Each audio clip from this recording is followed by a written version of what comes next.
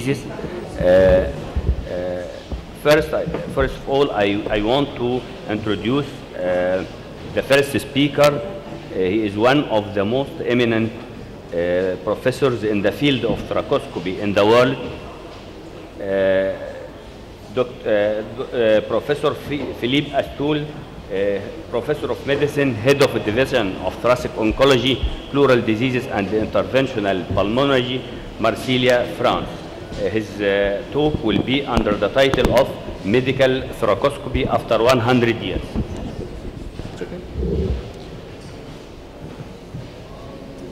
Thank you, Mr. Chairman. Ladies and gentlemen, it's my pleasure and my honor to be here today. It's always a pleasure to be in Egypt and to share an idea concerning thoracoscopy with people from other countries. And it's difficult for sure for me to summarize 100 years of thoracoscopy within 30 minutes, but I try my best to show you what's happened from the first Bosini light conductor till the first thoracoscopy by Jacobaeus in 1910. What's happened and what is thoracoscopy today, and maybe what is the next step for the future of thoracoscopy. Just to remind you that thoracoscopy, it's a very simple procedure. You can perform it under local anesthesia or general anesthesia. I think that the main point is to keep the patient in spontaneous breathing, and then it makes the procedure very easy. As you can see here, the patient is lying on the healthy side. It's wrapped. Usually we use a lower point of entry for the diagnosis of pleural effusion and a higher point of entry for the management of pneumothorax. I'll be back a little bit later on that. The first step of the procedure is to induce an artificial pneumothorax using a needle, or you can dissect directly the chest wall, and after create, as you can see on this short video, the pneumothorax is active pneumothorax because the patient is breathing spontaneously, and then you can make the lung collapse, etc. after you dissect the chest wall. The next step will be to place a trocar in proper position. As you can see, it's a 7mm trocar. You have 7mm trocar here and the 5mm insulated trocar to use the coagulative forceps just in case you need, or depending on the procedure you have to perform. The telescope are a 7mm telescope, a 0-degree angle, or oblique one, but I think the most important tool is this optical biopsy forceps, and 95% of your procedure are done with a single point of entry using this device, and we perform a second point of entry just in case of biopsy of vascularized area or parietal pleura, the bleeding, thoracoscopy debridement, coagulation of or air leak, adhesiolysis or pulmonary biopsy. As you can see here, it's a very simple to make a first point of entry and the second one under vision control. You can stop the sound, please, if it's possible.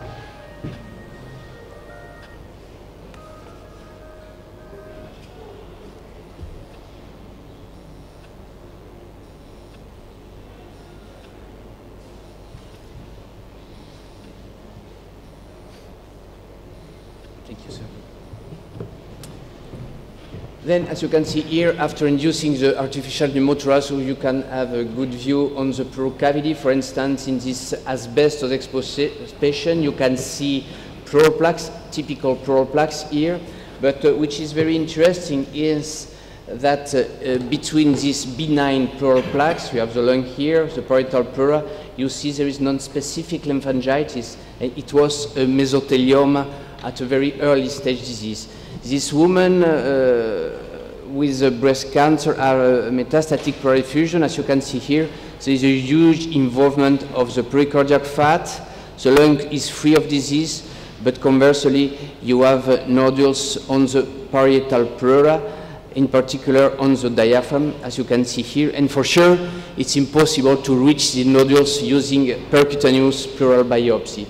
Same for these patients with sarcoma, as you can see, with huge nodules on the diaphragm, and you can easily understand that with blind pleural biopsy, it's impossible to get the diagnosis. The techniques for pleural biopsy is that we call peeling biopsy. I mean using optical biopsy forceps. You can easily palpate the pleura, grasp the pleura, and you can get a very deep biopsy. You see on this side, you see the rib, which means that it's very deep biopsy. You see the rib in this place, as you can see here. And usually we take more than 20 specimens of this side, and this makes our pathologists very happy, very busy but happy, and makes the procedure very relevant for the diagnostic route. The second main indication is the management of spontaneous pneumothorax. Of course, it's easy to insert a thoracoscope during a spontaneous pneumothorax. As you can see here, you see the apex of the left lung with the subclavian artery here. There is a bleps here. In this view, you can see bull. The difference it is that there is vascularization on the surface of the bleps. There is no vascularization on the bleps, and you can make whatever you want at this level to cut the bleps, to cut the bull. Even there is no study showing that it's useful to resect abnormality on the surface of the lung for the management of pneumothorax. After the end of the procedure, you have to re-expand the lung. As you can see, you put a chest tube and you expand the lung, as in this patient, for instance, after talc poudrage with malignant nodules, as you can see here. And during the procedure, you can see what's happened inside. However, for diagnostic thoracoscopy, usually we remove the chest tube on the table. It's easy to do, as you do in the ward, in patient with the pleural drainage, as you can see here. And for diagnostic procedure, you can manage thoracoscopy procedure in day hospitalization. It's our procedure, our policy in Marseille in particular, and you can ask the patient to leave the hospital the same day or the day after the procedure. It means a short-term hospitalization. Diagnostic thoracoscopy is also a therapeutic procedure, in particular for the poudrage, as you can see here, in case of recurrent malignant pleural effusion, for instance. For outside, we use a double balloon insufflator. For pneumothorax, we use 1 gram of talc, of calibrated, dedicated talc. And for recurrence of malignant pleural effusion, usually we use 4 grams of talc.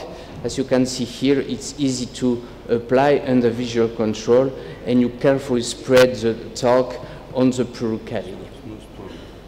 The most advanced procedure using medical thoracoscopy is pulmonary biopsy.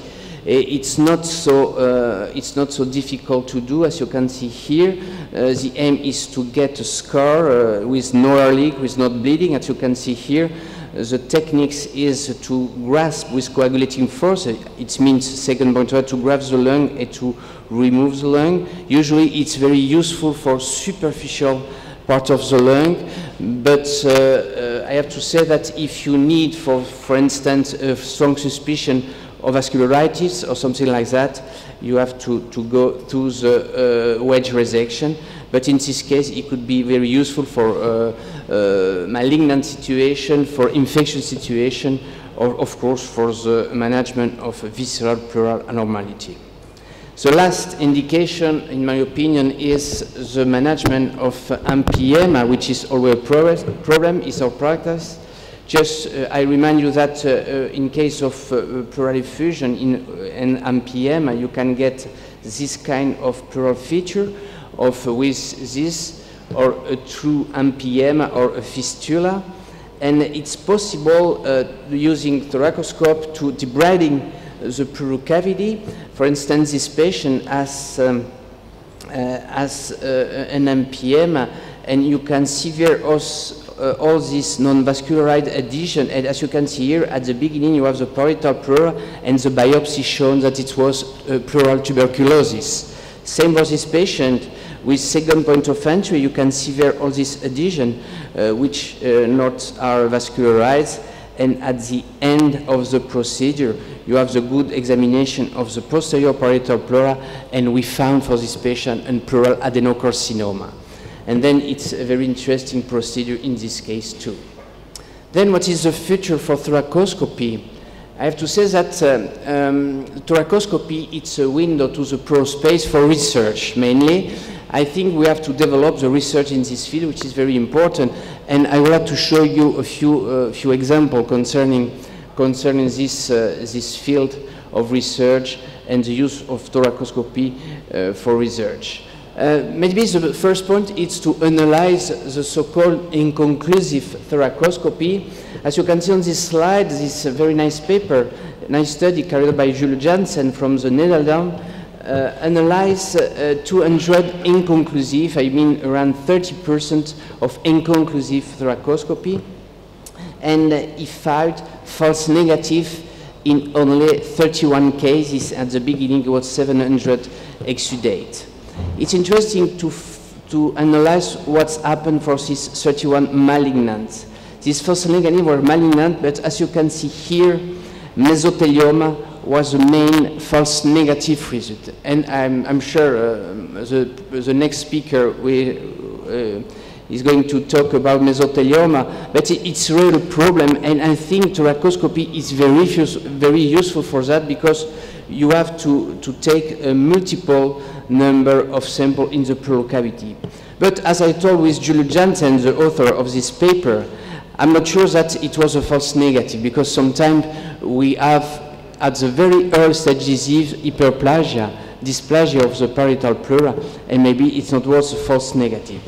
But sometimes inconclusive thoracoscopy usually are difficult thoracoscopy. I mean procedure hampered by adhesion, and when you have fibrinous layer on the pleura. It's a reason why we developed the biopsy. I mean, you have at the first step to take the fibrous part of the parietal pleura, and after biopsy on the same site again, in order to get pleura underlying disease and pleural disease. The other point is to analyze which kind of results we have from the medical thoracoscopy, in particular for mesothelioma. This study we did in Marseille with our colleague from Italy shows that we miss biphasic mesothelioma.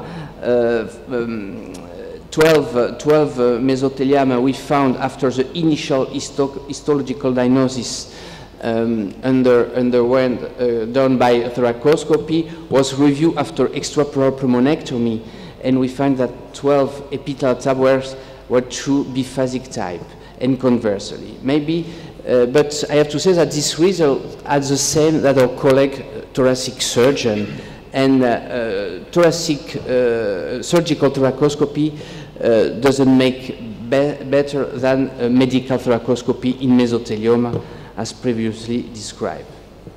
For instance, you see this patient with its asbestos exposure with typical pleural plaques.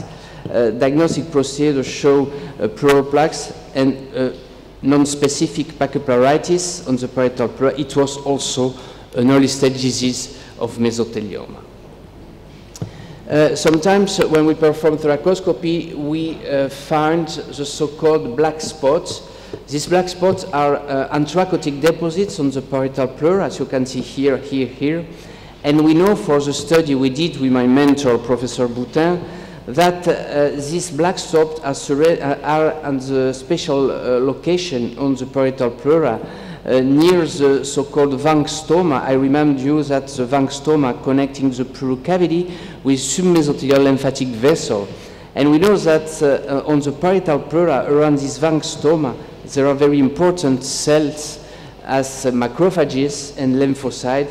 And we know also that when we sample this special area, we can find oncogenic asbestos fiber.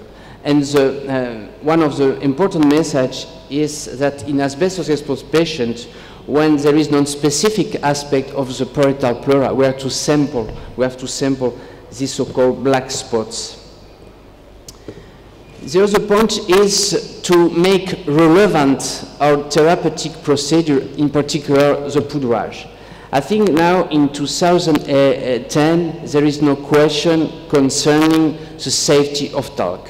This study published in Lancet 3 years ago, it was multi-center prospective trial with a lot of, as you can see here, a lot of team, European team and one team from South Africa, involving 558 patients undergoing talc poudrage with dedicated talc in case of recurrent malignant pleural effusion, shown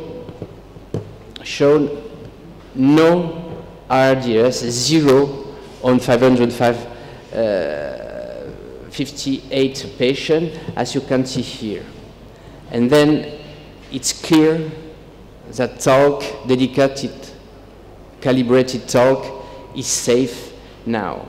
The other point is to study what's happened after talc poudrage in terms of inflammation of the parietal pleura. As you can see, this study carried by my friend Marios Froudarakis from Greece shows that there is an increase in fever, sure, but also in C-reactive protein after poudrage, as well as the increase in white blood count concerning, in particular, the neutrophil. Another study carried by Paco Rodriguez Panadero from Sevilla, Spain, shows that the increasing of neutrophil in the parietal pleura after poudrage is proof of the success of the talc poudrage, and conversely, when you have a decrease in D-dimer to the pleural cavity, there is a failure of talc poudrage. And what is important, because I am pulmonologist, but I am oncologist too, and as maybe you don't know, but in Marseille, pulmonologists do thoracoscopy, but also chemotherapy in cancer patients. But which is fascinating for the future, it's to screen tumoral marker. I mean to screen the original tumor, but also the metastasis. And we have a lot of study in ongoing study in Marseille, trying to differentiate in terms of tumoral marker the original tumor. I mean in particular lung tumor or breast cancer, and also the tumor marker in the pleural cavity, as shown by this paper by Lodenkemper concerning the estrogen and progesterone status of primary tumor and metastasis, pleural metastasis, showing that there is no correlation between original tumor and metastasis, which can modify the therapeutic strategy in the field of oncology, which is important. We do not know so far, because it's too early to say, that if it modifies the patient survival, but as oncologists, and it's true also for bronchoscopy, in the future, I'm sure we are going to have to sample the primary tumor, the recurrent disease, but also all the metastases, because sometimes the immunohistochemical markers are very different, and it can make the therapeutic strategy different too. The future of thoracoscopy is to improve the technique.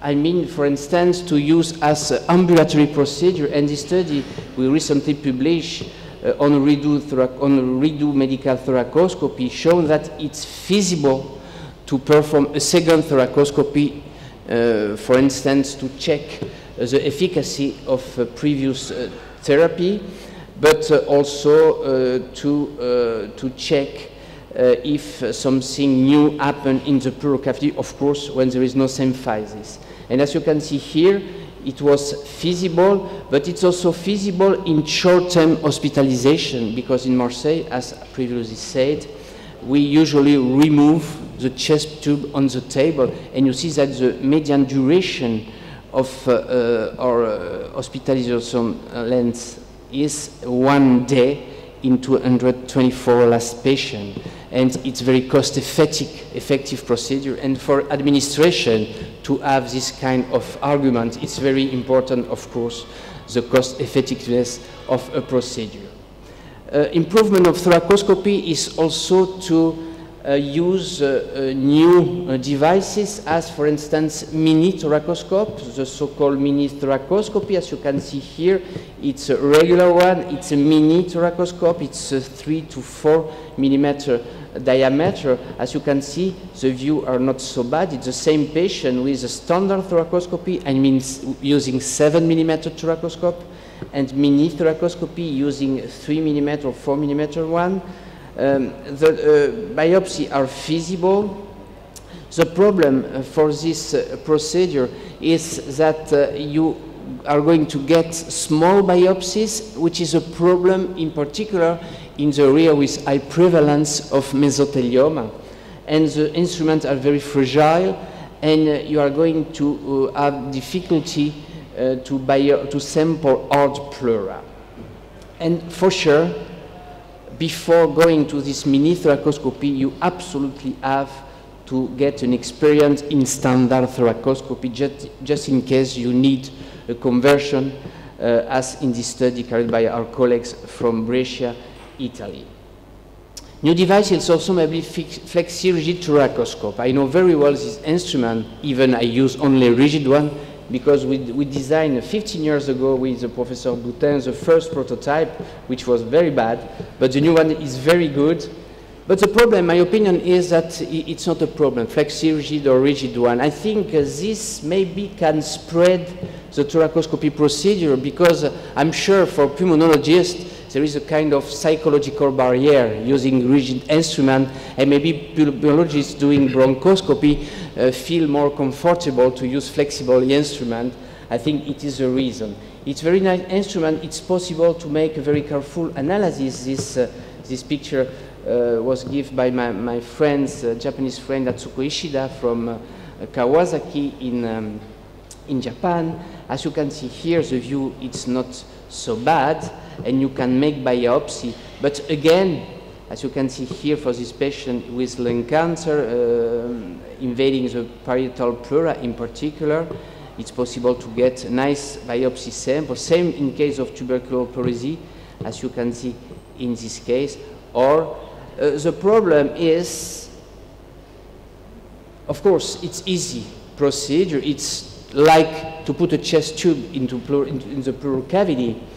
It's similar technique and designed to flexible bronchoscope. But the problem is that you'll get smaller biopsy samples. It's very time consuming, particularly under local anesthesia. And also you have only one port of entry, and the biopsy sample are very, very teeny, which can be a problem. The next feature of thoracoscopy will be for sure some new device as narrowband imaging. For instance, I remind you that it's a new optical image with enhancement used for highlighting blood vessels on mucosal surface and mucosal pattern by changing the spectral feature of light used for endoscopy observation. We published this paper very recently in Respiration. It's narrowband imaging, and as you can see here, you can see with one band the surface vessel very clearly, and with other band the more deeper vessel. For the future, maybe it will be very interesting, in particular for the early stage pleural disease of cancer. For instance, you can see this patient with a white light, and with NBA, you can see the vessel on the surface. In this case, the so-called cerebriform pattern after NBA. I think it should be very interesting for the future, but we have to improve these techniques. The last purpose is, as for bronchoscopy, the fluorescence techniques. I do want, the aim is to improve the diagnostic accuracy of tumor in delineating the tumor margin, to precise staging of intrathoracic abnormalities, for the management of pneumothorax also. I don't want to talk about thoracic fluorescence diagnostic combined with PDD, because it's very, for us, very heavy and not very comfortable to use. But maybe the autofluorescent viscothoracoscope, the so-called DEF techniques, should be interesting. As you can see here, in patients with parietal inflammation, you can, with autofluorescence, you can see this lesion here. Same for this patient, and you see here the non-specific inflammation aspect highlighted by the procedure. Same for this mesothelioma, for instance. Of course, there are also true negative on the diaphragm in particular for this patient. false positive. Sometimes in case of inflammatory tissue, this technique also has to be improved for sure. The last point is fluorescent-enhanced autofluorescent thoracoscopy, as shown by my friends Mark Noppen from Brussels, Belgium. I think the main point is the management of spontaneous pneumothorax. For instance, you see these two pictures from patients with pneumothorax with a single bleps for this patient with huge bulla. Of course, a surgical management of this patient will be to resect these bleps and also to cut this bulla. The problem is with white light that you cannot see this very special porosity of the pleura, which is the genesis of the pneumothorax in this case, and cutting the bulla here, you left in place the pathological part of the lung. And it is questionable again in the management of pneumothorax.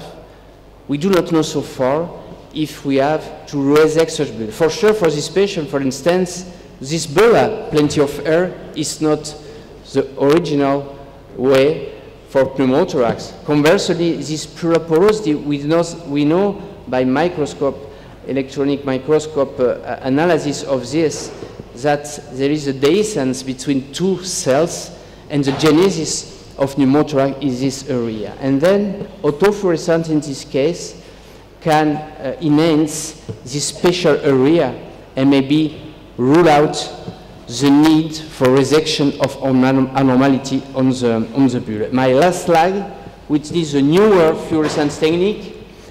The next future will be the near-infrared thoracoscopy of tumoral protease activity for improved detection of peripheral lung cancer, but also the virally detected fluorescent imaging, etc., etc. And just, I would like to say my mentor. As you can see here, of course, there is a Jacobeus, because it's a centenary of Jacobeus this year. You see here my mentor, Professor Christian Boutin, Robert Londenkemper from Germany, Gianfranco Tassi, Brescia, Mark Noppen, Paco Panadero, Casalini, etc., etc.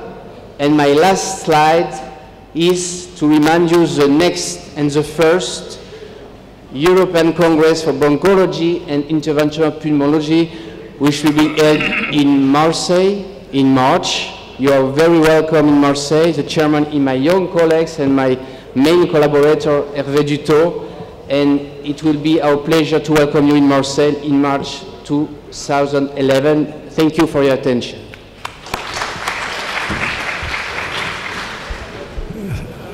Thanks for Professor Philippe for his elegant presentation about medical thoracoscopy. And now we may invite the second speaker, Professor Semra, Associate Professor of Pulmonology, Izmir, Turkey, to speak about pleurodesis in mesothelioma.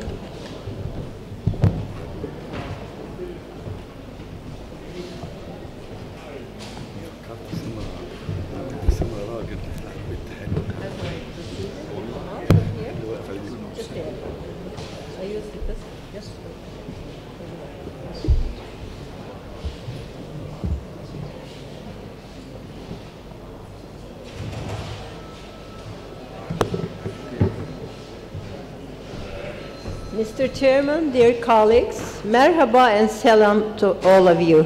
I'm not sure whether I'm pronouncing it correctly, but merhaba and selam are the same in Turkish. It does not proceed. I pushed it.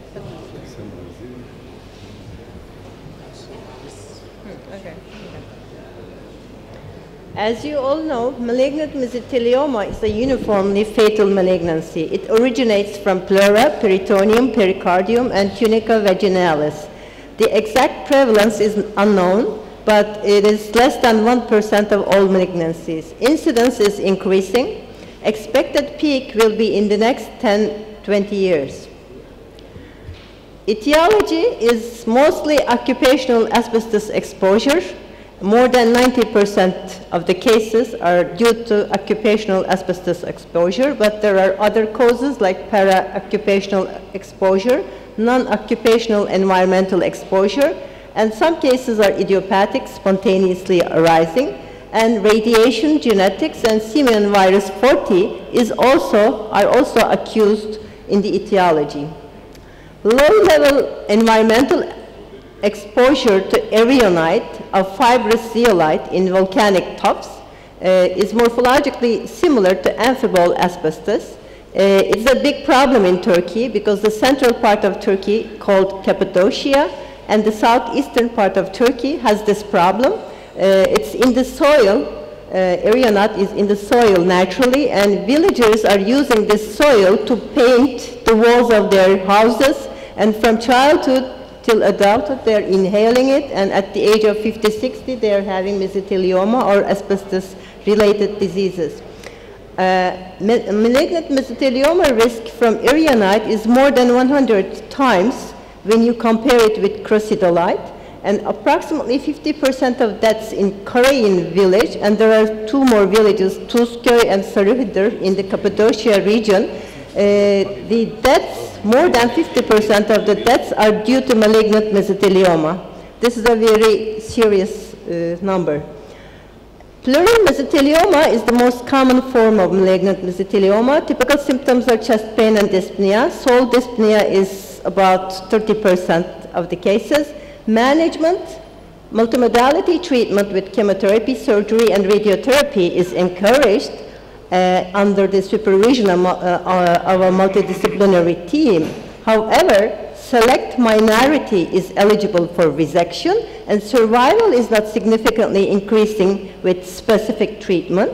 It's like 13 months to 23 months in average. There are some studies showing 35 months of survival, but these are not, repeatedly shown. In surgical treatment, extrapleural pneumonectomy gives a survival of 14 months. Decortication and pleurectomy is similar in giving survival. Chemotherapy is also not very good in giving survival. It's like 7 months to 12 months, and usually it's used in neoadjuvant setting. Radiotherapy, the survival is not known very well because there are not studies done on solely radiotherapy in mesothelioma, but it's like similar to chemotherapy, maybe it's worse than that, and it's usually used in adjuvant setting. Palliative treatment of mesothelioma includes symptomatic medical treatment, thoracentesis, pleurodesis, tunneled pleural catheters, and shunting. More than 60% of malignant mesothelioma cases can only have palliative treatment because they are not fit for surgery or cannot tolerate chemotherapy or radiotherapy. Their stage may be advanced. Morbidity and mortality of surgery, chemotherapy, and radiotherapy are not very little. And best supportive care, active symptom control is important in the management of this disease. And this includes quality of life, and it includes physical functioning, symptoms, mainly pain and dyspnea, and global health status. There is an ongoing study comparing pleurodesis versus definitive treatment. It is comparing video-assisted surgery, it's debulking the tumor, versus thoracoscopic talc pleurodesis in treating patients with malignant mesothelioma. It is done in United Kingdom, and it's sponsored by Papsworth Hospital, but the results are not here yet because it's ongoing and it's a phase 3 study. Palliation of dyspnea in malignant mesothelioma, like in other malignant pleural effusions, is indicated only in refractory pleural effusions causing dyspnea or respiratory dysfunction. And these symptoms should be due to the pleural effusion, not any factor else. Thoracentesis is the first step in management of refractory pleural effusions in malignant mesothelioma because it shows the expandability of the underlying lung and the likelihood of symptomatic benefit from pleurodesis. The second step might be the pleurodesis in the treatment of refractory pleural effusions if It recurs frequently, causes dyspnea despite serial thoracentesis. For example, if the thoracentesis required more than once a month, pleurodesis can be considered. And the indications of pleurodesis are improvement in dyspnea or the expansion of lung after thoracentesis, no alternative causes of dyspnea, life expectancy of more than 3 months, absence of multiloculation, air leak, trapped lung, bronchial obstruction, large tumor masses along pleura, and there should be no refractory pleural effusion due to infection. Here we see the trapped lung, which is a contraindication for thoracentesis and also pleurodesis.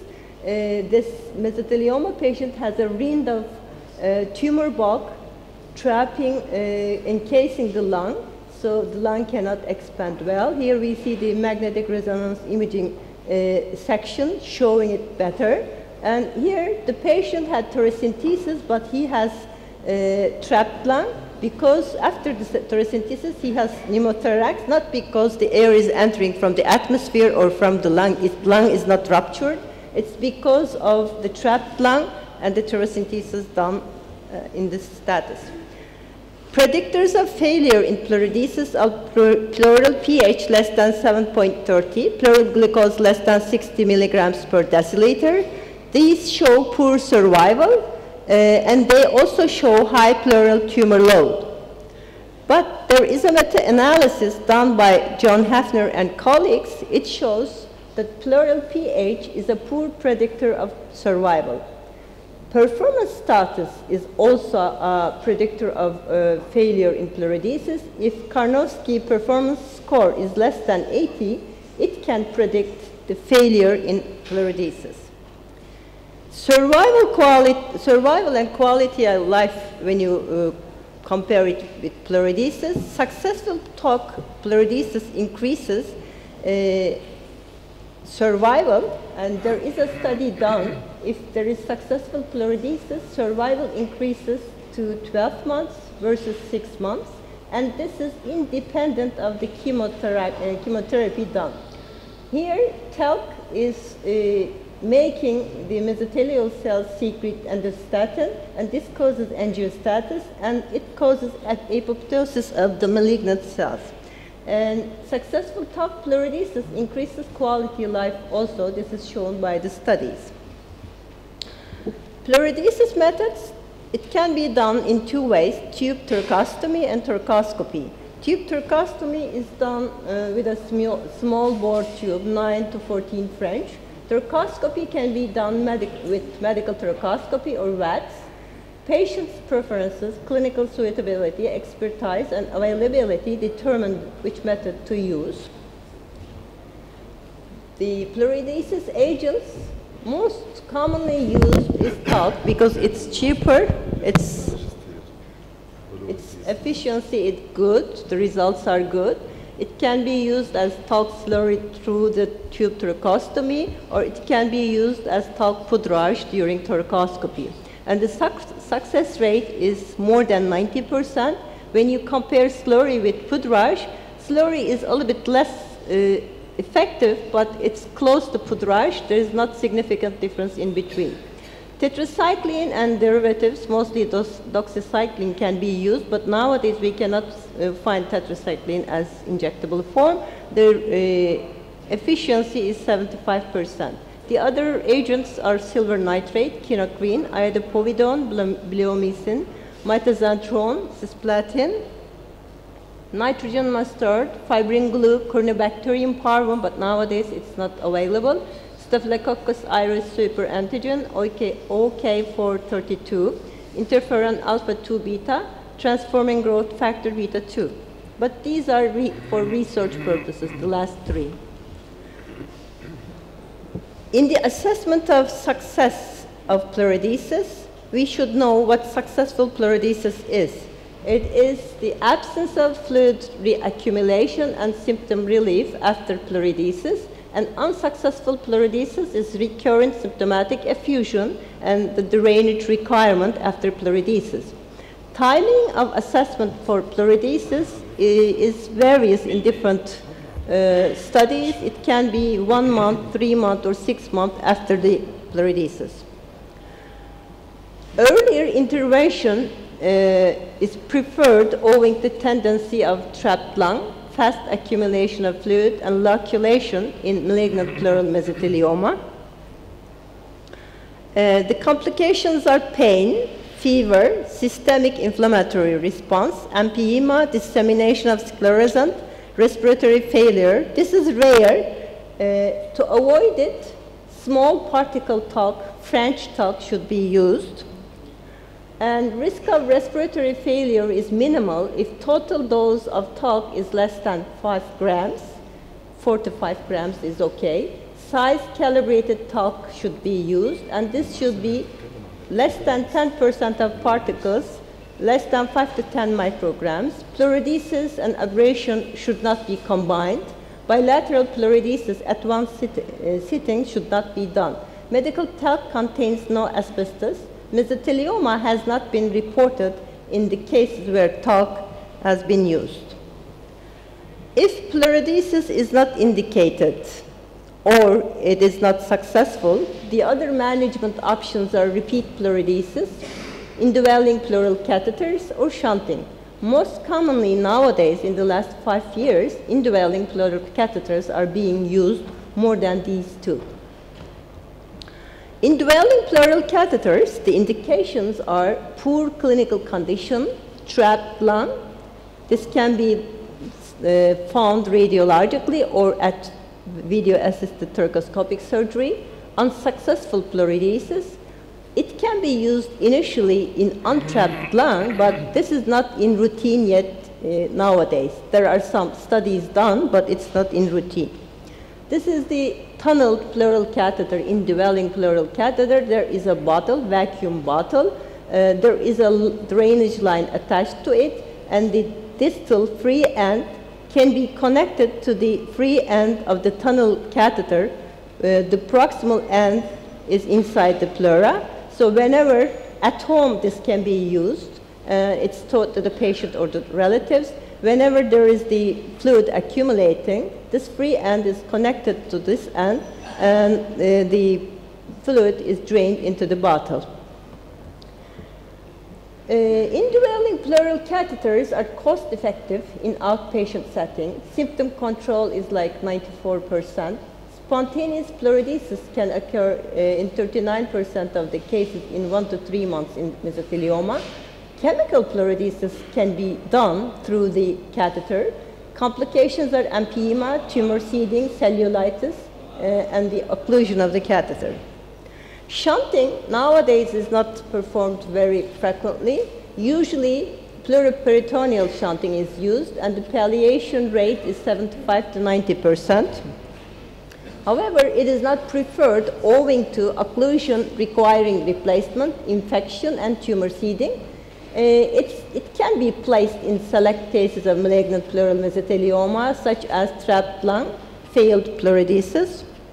In conclusion, I can summarize that pleurodesis and other palliative treatments in malignant mesothelioma requires careful selection of patients for palliation, selection of modality utilized, and it should be the least invasive, morbid, and costly treatment. Success of the initial procedure is critical because this decision will give the patient the right palliation. Shorter hospitalization is important, and outpatient treatment also is cost-effective. I have 2 more slides, but it went back. I'll also invite you to the first European Congress for Bronchoscopy and Interventional Pulmonology in March 10 to 12, 2011 in Marseille, France. I am the secretary of the European Association for Bronchology and Interventional Pulmonology. I am elected this year, so it's my mission to invite you to this Congress, and I also invite you to become the member of the European Association of Bronchology and Interventional Pulmonology. You see the website here. You can become members. You can do this through the website. There are related links related to bronchoscopy and interventional pulmonology. We have the official journal Respiration. You can access the journal from this website. And as the secretary, every month I am posting an article related to interventional pulmonology as the article of the month at the website. Thank you for your attention. Thanks, Professor Semra, for this elegant talk. Now, may I invite Professor Ahmed Al-Halfawi, Professor of Chest Diseases, Cairo University. His talk will be under the title of A New Thoracoscopy and the Pleural Diseases Unit.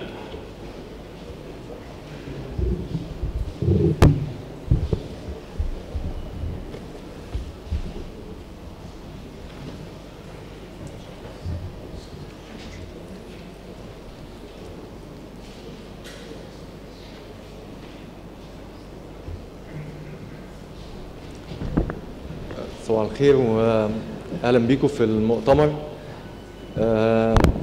This session will not be as scientific as the previous two sessions. I just want to share with you the experience that we went through to initiate and start a new thoracoscopy unit. Well, since 1998 we started performing medical thoracoscopy in Cairo University. We started with we've used different instruments, starting with the flexible thoracoscope, which is like the bronchoscope, but it's not as useful as the ones we're using now. And then we moved on to the semi-rigid. I'm sure you've seen this in the previous talk. And now we have the single puncture, the Karl Storz rigid instrument. That's how we started 12 years ago. We performed the thoracoscopy in the bronchoscopy suite. And that's how it's performed in all the units that I know of in Egypt. 2 years, I mean in 2000, we started performing in another bronchoscopy suite with a different instrument in a different hospital. And now units are all over Egypt. I know of in Banha University, in Asyut, in Tanta, in Al-Azhar University, and in other chest hospitals. But the newest unit is in Giza Chest Hospital, and we started working on this unit in 2009, but the actual preparation started in Jan 2010, and we were able to perform the first procedure in April, by the end of April 2010. I have to say that we've had unrestricted support from the management of the hospital and generous donations from the generous individuals and some non-governmental organizations. I need to stress on this point that we can have the financial support of individuals to start when they feel that there is something going on and it's serious. You can find the finance. The management has given us this area, which is about 80-90 square meters. I would like to show you. So this is our office, the doctor's office, where we see the patient, meet the patient, consult the x-rays. And we have here our washing room where we change and disinfect. And patients would come from the wards to a special room where they changed dress and get pre-medicated, and then they move to the thoracoscopy suite now, not the bronchoscopy suite, and we have here a recovery area for after the procedure. We also have a space for storing the equipment, so we don't have too much stuff in the thoracoscopy suite. We've had some challenges.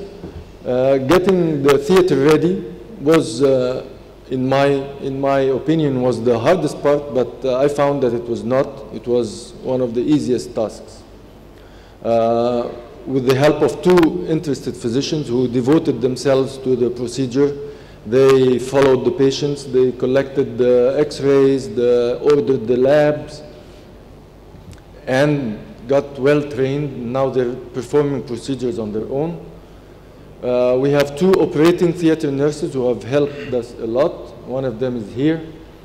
And we have a devoted secretary to follow up on the patients, keep the files, and we also have to help to clean up the room and maintain the room, who are not less important than the previous ones. We've had to work on the equipment, so we got the thoracoscope, the Bhutan set, as a donation from an individual. I don't want to mention names. We started using oxygen cylinders, but the management then extended pipes, and oxygen piping now is available. Lastly, we got ourselves a computer, so all our procedures are documented in video. And then we had to develop a protocol for management of the effusions as would the إمكانيات تسمح حسب إمكانيات المستشفى. So we had to meet with all the physicians. There are about 20 specialists of all ages who treated or managed cases of pleural effusion differently, I have to say. We had to ask, so we met with them and we set a certain protocol to follow so that we can all standardize our management. And then we had to sit with the lab. There is a chemistry lab, not a cytology lab. So we had to ask for some new procedures, like performing differential counts on the pleural effusions. They only used to differentiate whether it's an exudate or transudate, and that's it. Now we do differential counts. We're talking with them to make available the adenosine deaminase, and we would like to have a cytologist in the lab, but it's not available. He's not available yet. The hospital also has no CT scan, which is essential before performing the thoracoscopies. So we also had to find ways to send the patients who are treated freely. They don't pay. We have to make available CT scans for them. Sometimes we would use the ultrasound. We talked to the people in radiology, and so they started performing and helping us with the ultrasounds on the pleural space before the procedures. But the hardest part of initiating the unit was convincing physicians with the technique. The hospital is a very active center for performing closed pleural biopsies. And I will show you how hard and how difficult it was convincing those physicians in a few slides. So the standard treatment was, if it's an exudate, go on for a pleural biopsy. And it was repeated up to 2-3 times, and then we'd go for open surgery before we started the thoracoscopy. And to show you the magnitude of the problem, in the last 6 months, there has been, although there was a thoracoscopy unit running, there has been 99 cases of closed pleural biopsies, which is not anywhere I know of now. Out of those 99, 36 came out to be due to tuberculous effusions, 29 were mesotheliomas or metastasis from other malignancies, or metastasis versus mesothelioma due to inadequate samples, and 34 of the procedures were non-conclusive. Out of the 34, we only had 15 to perform thoracoscopy. The rest, I have no idea. And if you look at the numbers through the last 6 months, so in April, they performed 28 closed pleural biopsies. The numbers have dropped. In June, there was only 3 performed, but the average would be like 12 or to 15, although there is a thoracoscopy unit. So changing physicians' minds is a big issue. And now this is our new unit, one of the doctors performing the procedure. Aseptic conditions as much as possible. It's not an operating theater, but we like to keep it this way. the second doctor now performing. They're now very competent physicians performing procedures on their own. One of them fighting against the tumor. And our survey, we performed 42 cases. 29 of them were malignant pleural effusions, 17 due to mesothelioma, 11 to metastatic malignancies, and 1 of non-Hodgkin's lymphoma. We had 7 cases due to tuberculous infection and 6 other diagnoses. 4 of them were parapneumonic and 2 were idiopathic. We didn't reach the diagnosis. 15 out of these 42 cases had performed several pleural biopsies before we saw them. We also performed true-cut needle biopsies for the tumors that are massive and where there is no pleural effusion that would make the procedure easy. So we localized with the ultrasound and we performed true-cut needle biopsies, which are very yielding to now. And now we are starting a new pleural disease unit in Cairo University, but I hope this one is intended for research, not only for diagnosis and management, not only for diagnostic and therapeutic aspects of the procedure. So I would like to say in the end that thoracoscopy units are spreading. I can see through the 12 years now, they are spreading very fast. The equipment and the place preparation can be made very easily.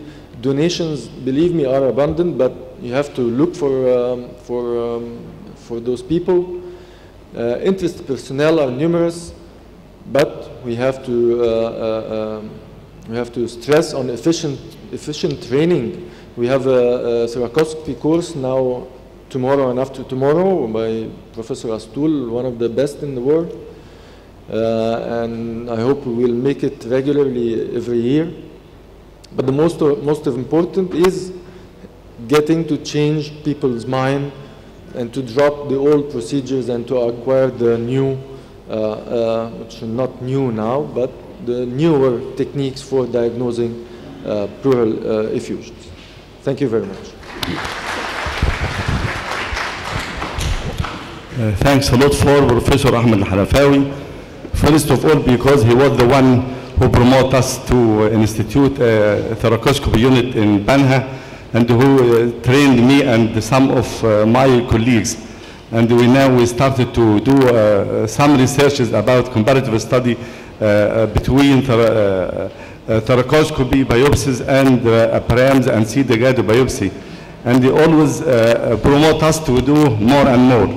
Now we will end the session to start the next one, and we may call the chairpersons of this session. Professor Ismail Abdelmenam, Professor Ramadan Nafa, Professor Manal Hosni, and Professor Ahmed Al Hadid.